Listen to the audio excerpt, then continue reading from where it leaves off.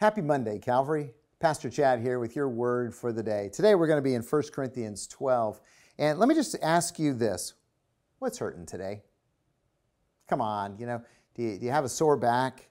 Is your leg hurting or your foot when you're walking on it? It seems like everywhere I look, I see someone in a walking boot nowadays, which is a whole lot better than being on crutches and a cast. Maybe you've got an earache or a toothache. Oh, those are awful. Or maybe just a migraine. Or maybe arthritis is hurting your hands.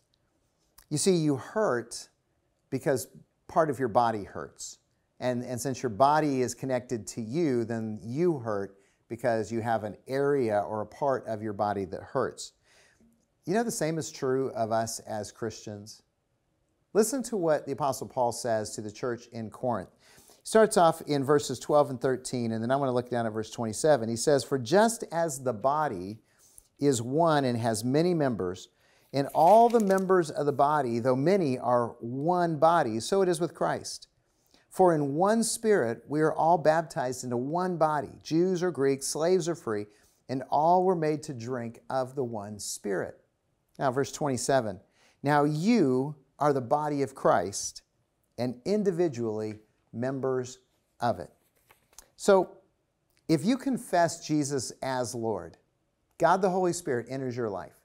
And when He enters your life, He transforms you. He moves you from dead spiritually to alive spiritually. He forgives your sins. He seals you for heaven. And He unites you with everyone else who is a follower of Jesus. We are all one body. We're unified in Christ. And so we share the joys and sorrows. We share the pains and the hurts. So if one hurts, we all hurt. If one celebrates, we all celebrate. If one grieves, we all grieve. And we are called as the body of Christ to work together for the mission of Christ. Of course, we believe that mission here at Calvary is to lead people to a life-changing relationship with Jesus. Now, since we're supposed to work together as a body, let me ask you a question. If your body doesn't work together, what does that make you? If you got parts of your body that don't function at all, you are considered disabled. I know in this politically correct world that may not be appropriate language anymore, but it means that you're not fully functioning as you were intended to function. So that's a disability. So here's the thing. We value and care for the whole body as our bodies, but also as the body of Christ. And I believe that Jesus is brokenhearted over the disunity in His body. The fact that Christians are fighting with each other, that Christians are name-calling towards each other, that we're denigrating one another, and we blame Jesus for the things that we say to each other that are not kind, that are not nice, that quite honestly create a spectacle for the world that when they look at us, they don't see anything resembling the love of our Savior.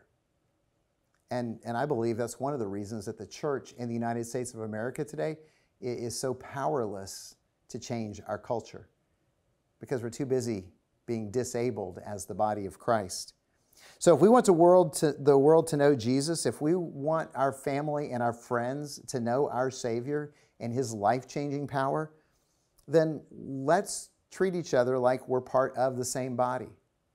Let's demonstrate respect for one another. After all, love is patient and love is kind, and Jesus said, "By this all men will know that you are my disciples if you love one another."